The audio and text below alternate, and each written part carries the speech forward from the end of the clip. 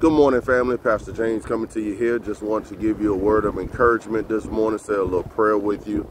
Hey, listen, know that God is with you. He will never leave you nor forsake you. When your mother and father has forsaken you and all others, God will never leave you nor forsake you.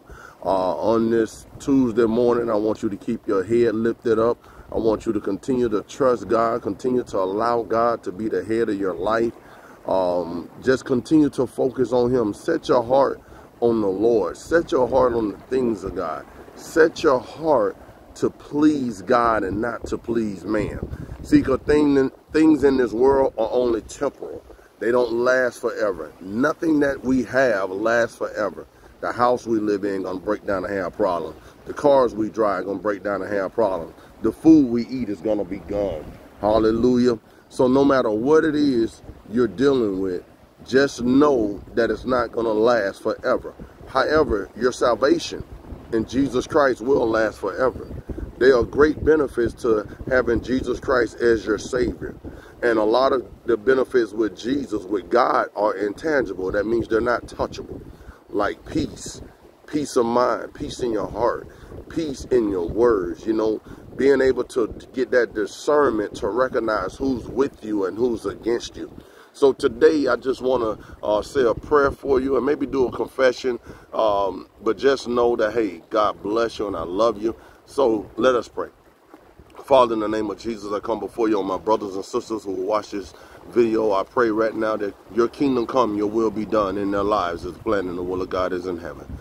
Father, this is the day that you have made. Let us all rejoice and be glad in it. I pray, oh Heavenly Father, that we all return to our first love, which is you, God. Father God, that we set our hearts, our mind, our soul, our will, our intellect, our imagination, we set it upon you.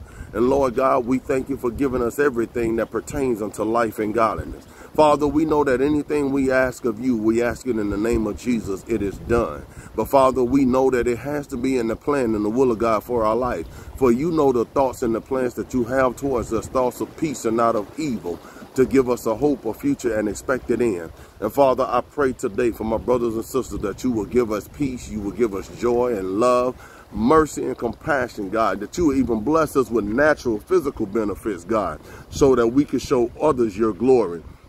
Father, I pray for restoration in their bodies with families. Pray for promotion on the jobs, promotion in their businesses.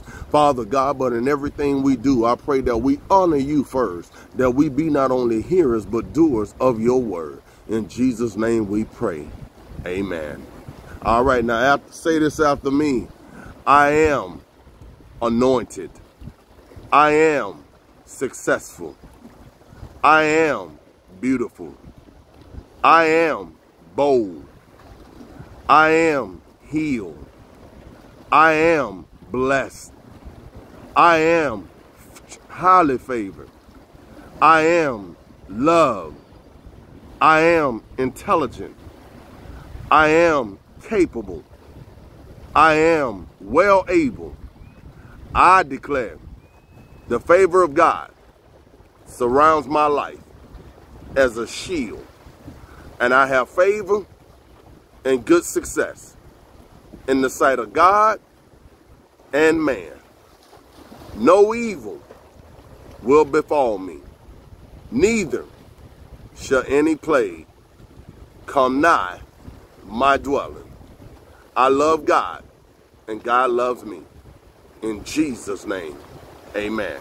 Listen, touch the hem of his garment, pour down what you need, your victory, your peace, whatever it is. But listen, whatever you do today, do it to please God. Seek God and let him direct your path. Psalms 27:1 talks about the Lord is my light and my salvation, whom shall I fear? The Lord is the strength of my life, whom shall I be afraid? When you give it all to God, you don't have to worry about anything. So this is Pastor James Wilkerson, the senior pastor of Peniel Covenant Christian Center, coming to you live from my vacation spot. So you relax, my brothers and sisters. Have a good day, and I look forward to seeing you in the future. Peace.